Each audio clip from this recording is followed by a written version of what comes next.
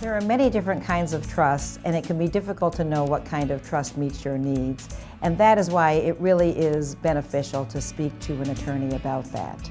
Many people have what's called a revocable trust or a family trust, a living trust. That's a great document to help manage assets while you're living and also pass them after your death without going through probate.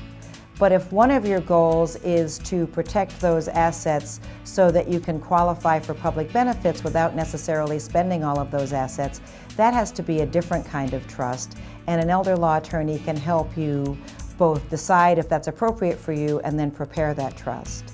And similarly, there's something that's called a special needs trust that many people come to our office with questions about that type of trust.